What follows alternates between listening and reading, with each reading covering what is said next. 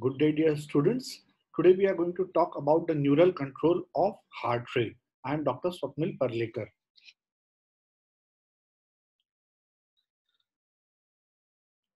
The story of neural control of heart rate is the story of this German scientist Otto Louis. Louis had a dream on the night of Easter Sunday in 1920 about an experiment. He woke up the next day and tried to perform the experiment, but he forgot. Next night, he had the same dream. He woke up at 3 a.m. and jotted down notes. Next day, he performed the experiment in which he took one heart in which the vagus nerve was intact and another heart in which the vagus nerve was denervated.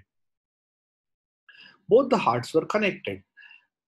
When the heart with the intact vagus nerve was stimulated, its heart rate decreased, but the heart rate decreased in the denervated heart also. So Louis hypothesized that a substance is released from heart 1 which decreases the heart rate in heart 2.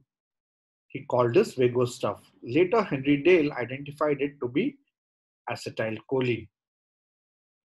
Thus, a dream led to the discovery of acetylcholine, the neurotransmitter of the parasympathetic nervous system.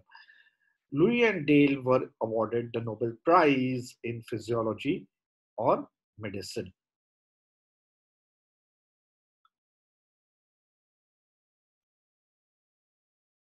So we are going to study competency 5.9.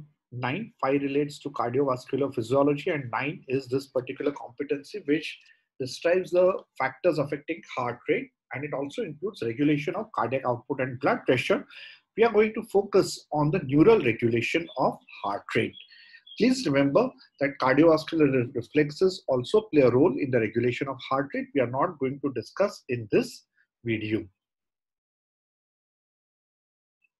So the learning objectives of the day are that at the end of this session, you should be able to explain the role of the sympathetic nervous system in the regulation of the heart rate.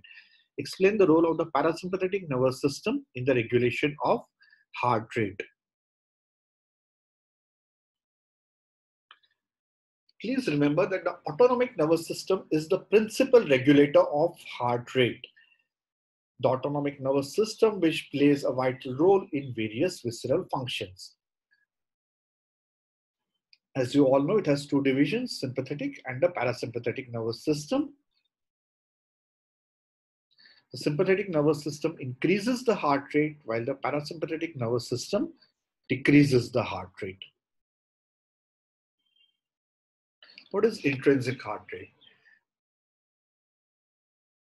When both the divisions of the autonomic nervous system are blocked, the heart rate that prevails is called intrinsic heart rate. This can be done only experimentally, and the heart rate then is about 100 per minute, suggesting that vagus has a more dominant role than the sympathetic in the regulation of the heart rate. Normal heart rate is 60 to 100 per minute. If the heart rate is less than 60 per minute, it is called bradycardia. And if the heart rate is greater than 100 per minute, it is called as tachycardia.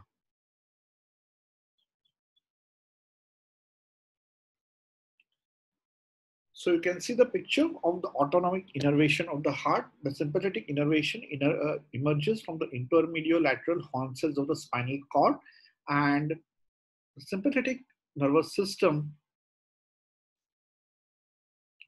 innervates both the atria and the ventricles. So the sympathetic nervous system has the power not only to increase the heart rate, but also to increase the force of ventricular contraction or myocardial contractility. While the parasympathetic nervous system emerges from the dorsal motor nucleus of the vagus nerve in the medulla, and it innervates the atria only.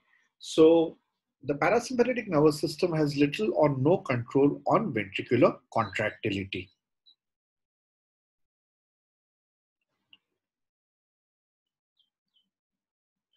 The parasympathetic nervous system has a fast on and a fast off effect. Means the effect is rapid in onset, but it is also terminated very rapidly.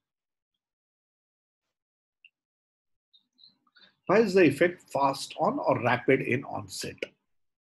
Because It is mediated by the muscarinic receptor M2. This receptor is coupled to a G protein, but this G protein then activates an inotropic receptor, which is a potassium ACH channel.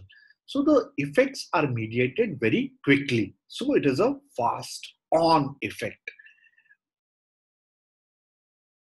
And it has a fast off effect, that is, the effect is terminated also very quickly, because there is large amount of the enzyme acetylcholinesterase in the synaptic cleft, and this acetylcholinesterase will degrade acetylcholine very rapidly. So the effect begins very quickly and it is also terminated very quickly. It is a fast on and fast off.